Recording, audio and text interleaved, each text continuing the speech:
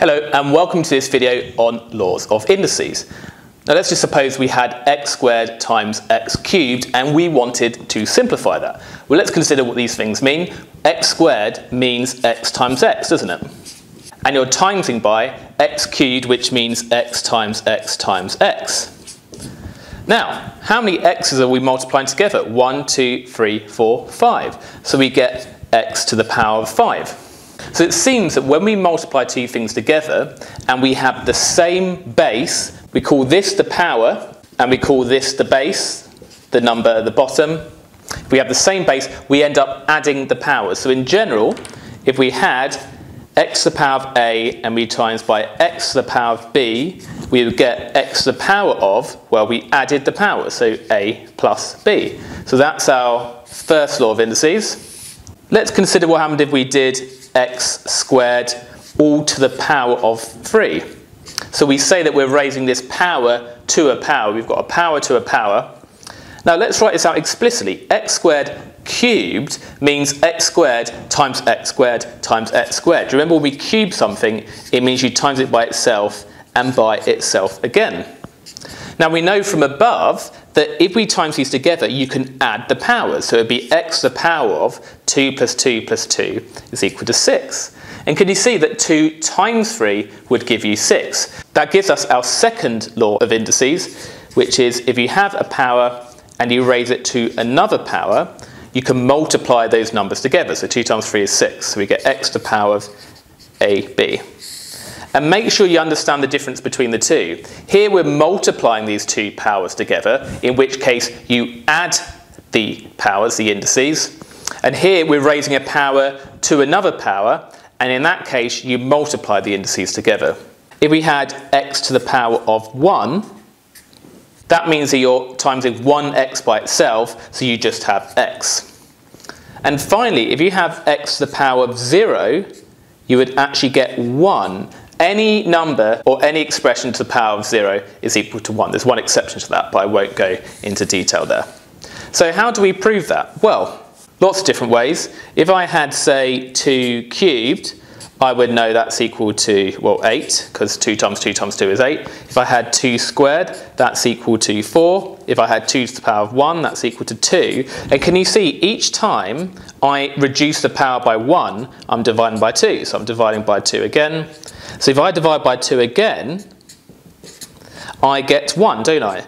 But if I reduce this power by 1, 3, 2, 1, 0, it must be, therefore, that 2 to the power of 0 is 1. Now that confuses some people because you think, well, you're multiplying 0 twos by itself. But to be honest, as soon as this power is not a positive integer, we can't think of powers anymore as how many times we're multiplying the number together. You can also have negative powers and you can also have fractional powers, but we'll explore that in another video. Now there's one further law of indices. Let's just say we wanted to simplify x to the power of 5 divided by x to the power of 2. Now if we write out these things explicitly, x to the power of 5 means x times x times x times x times x, and x squared means x times x.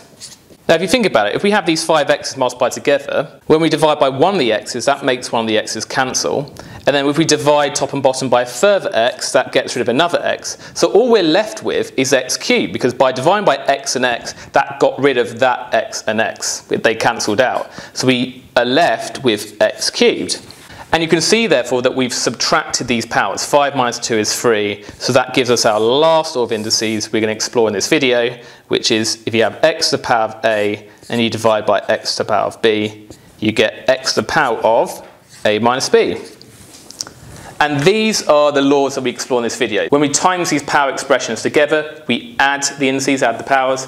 When we have a power expression to a power, then you multiply these powers together. X power of 1 is itself, x power of 0, or anything to the power of 0 is 1.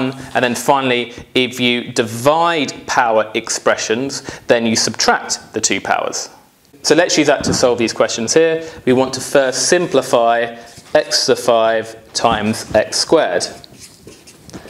Well, remember our first law of indices, if we're multiplying two power expressions, we just add the powers. By the way, I'm using power expression to refer to the whole expression. but this little number here I'm referring to as the power. So that whole thing's about expression, that is the power. What about b? We've got a power expression to another power. So remember, if that's the case, we multiply the powers together, so we get x to the power of 10. What about c? We've got x to the 10 divided by x to the 2. Well, we're dividing these, so we subtract the powers, it's going to be x to the 8. What about d? We have x to the 7 divided by x to the minus 1, so we again subtract the powers, and just be very careful, we're doing 7 and we're subtracting negative 1. 7 minus negative 1 is 7 plus 1. Remember, when you subtract a negative, you add, so that's going to be x to the power of 8. And what about e? We've got x to the 7 divided by x. Well, if we just have x on its own, we could write that as x to the power of 1. And that means we can now subtract these powers to get x to the power of 6. What about this second one? We've got y to the 4 times y to the 5 all over y squared, squared times by y. Now let's simplify it a bit at a time. The numerator, we're multiplying two power expressions, so we add the powers, that's y to the 9 over y squared all squared times y. Now, y to the 9 divided by y squared, we subtract the powers, it's y to the 7, so it's y to the 7 all squared times by, and y we could write as y to the 1. And then remember, when we have a power expression to another power, we multiply these together, so it's y to the 14 times y to the 1, so we add those to get y to the 15. What about 3?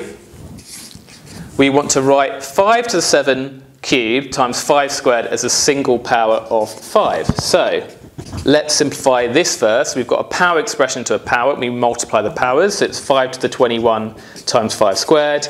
And then we're multiplying two power expressions. So we add the powers to get 5 to the power of 23. And finally, we've got these things here. So we've got 3x to the 4 squared. Now remember that when you square something, it means you times it by itself. So it's 3x to the 4 times by 3x to the 4. Now everything's being multiplied together here. 3 times 3 is 9, but then x to the 4 times x to the 4, we know we add the powers, so it's going to be x to the power of 8. And that's slightly confusing because you're multiplying the 3's, but you're adding the 4, so just be careful about that.